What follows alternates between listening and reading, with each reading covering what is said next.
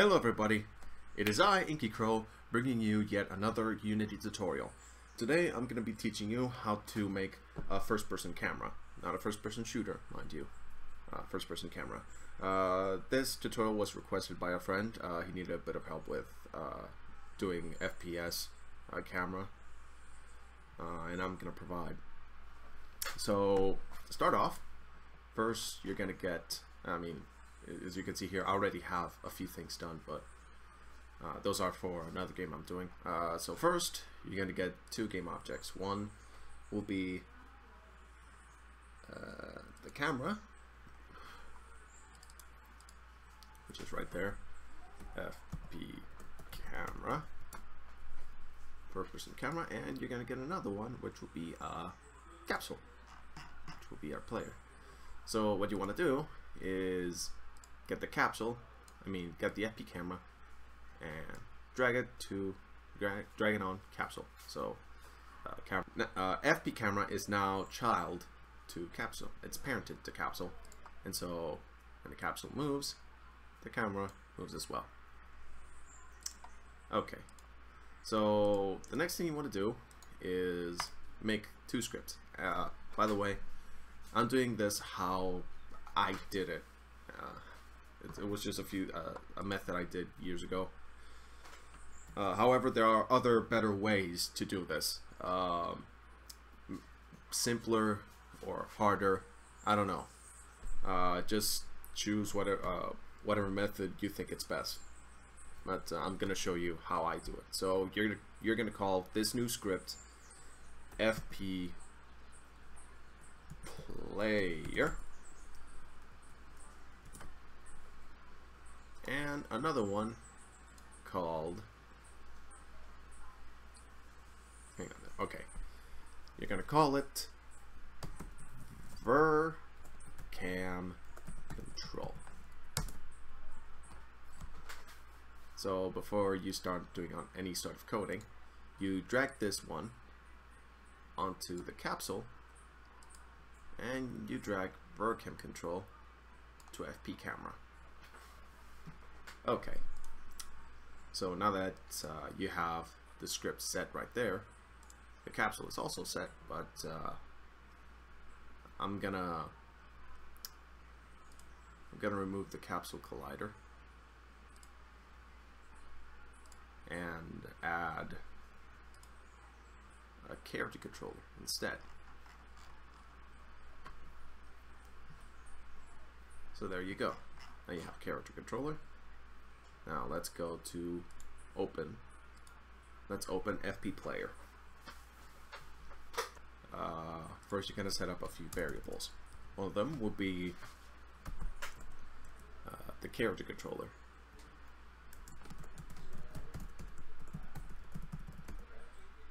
We'll call it player.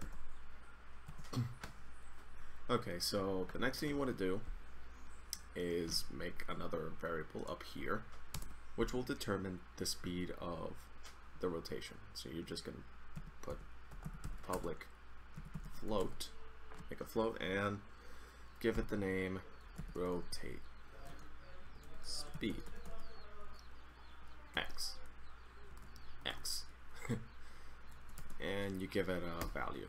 By the way, if you're new to coding altogether, if you're gonna make a float, make sure that after a number you place an F, just so the engine can identify it as a float variable, as a float number, and not an integer.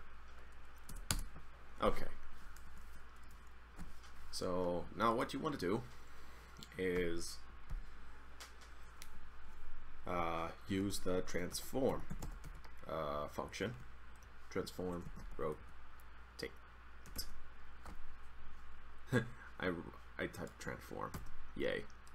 Okay, now it's fixed. Transform rotate, and here you're going to place the vector 3 dot up. By the way, it's not forward, because if you type forward, it's going to type like a wheel. It's going to rotate like a wheel instead. It's not going to rotate left or right. It's going to rotate like skew It's just gonna skew the character instead.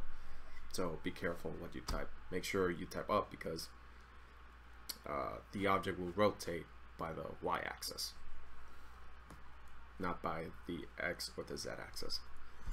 So type that, vector 3 vector 3 up times time dot delta time. Make sure that you type this part as well, because if you just leave it to vector 3 up only, vector 3 up times rotate speed, instead of rotating that value per second, it's just gonna rotate per frame, and then it's just gonna be, and if it's left like that, it's gonna rotate get on style, and you don't want that. So make sure you have the time.delta time function variable in, and you need another variable to add this up. You need a little something called input, not acceleration, dang it. You need this in order to have control over the rotation, because if you just leave it in vector 3 up and rotate speed only, it's just gonna rotate. It's gonna keep on spinning, hence what you saw. So I'm gonna assign the horizontal, or should I say mouse X.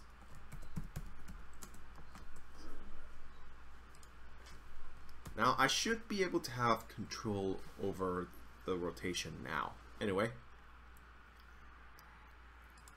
with all those changes, as you can see,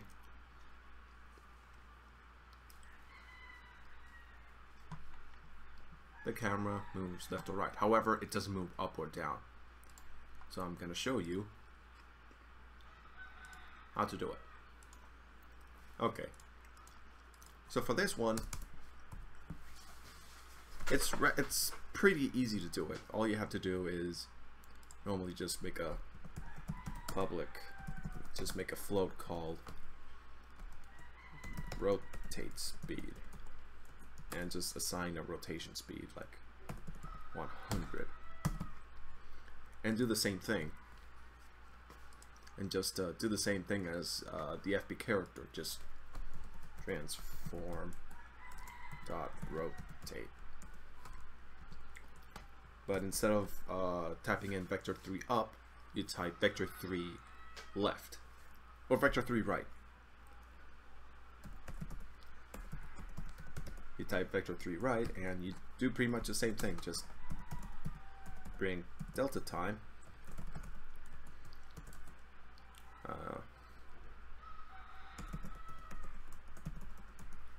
that's pretty much it. You're done. Well, not really. You still need to add the input. Get axis, mouse Y. It's pretty much the same thing, only that it goes up or down. Oh shit. Unexpected symbol time. Oh shoot. Oh right, I forgot. Bloopers. Oh shit. Anyway, now that all that code has been added,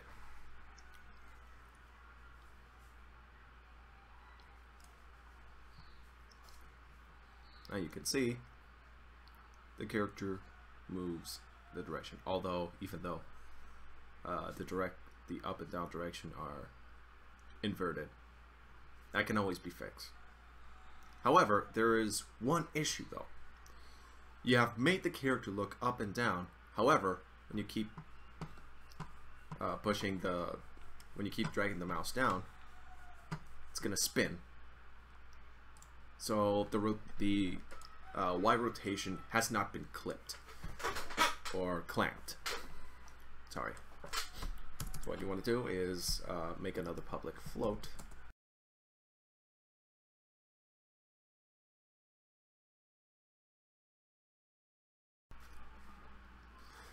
So a few seconds ago, I showed you the final product, or at least sorta the final product after this.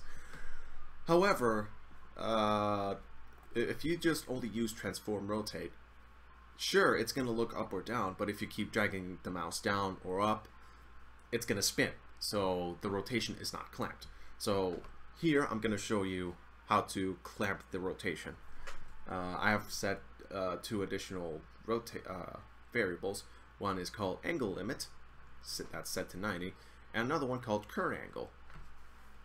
This one will represent the current angle of the camera, and this will be the value you want to clamp it to. So here, I set current angle, and I give it value first. Then you're gonna make another another condition. It's gonna be if current angle is bigger or equal than angle limit, current angle is equal to limit. That way the angle remains as it should. There you go. And make another one that is if current angle is less or equal to limit times -1,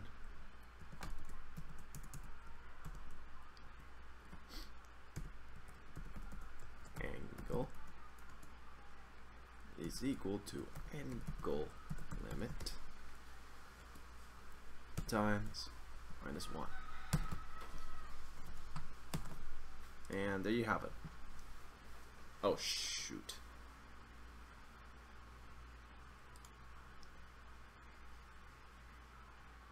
Wait, what? Oh, right.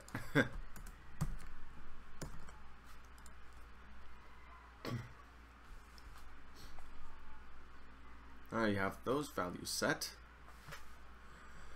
Now you're gonna set the transform rotation to be it. So it's vector 3 right times, or should I say vector 3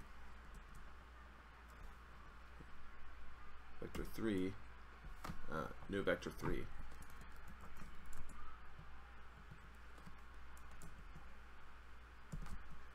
vector 3 0 dot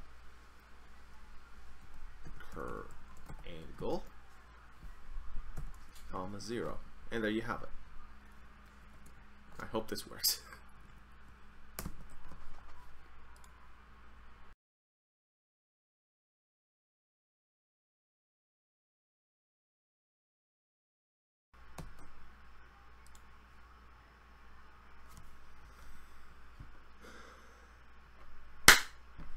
Okay, let's see if it works now. Now it works. And now the mouse look doesn't spin. It's now clipped. I mean, the mouse look is now clamped. So there you have it, guys. After some trial and error, I'm not gonna lie, I finally brought you guys how to do this stuff. How to make a proper first-person camera. Anyway, thank you guys so much for watching this tutorial. I hope it helped you guys on whatever doubts you had. I'm pretty sure there are better ways to do this camera, but this is how I did it. Anyway, have fun developing and stay inky, guys. See ya.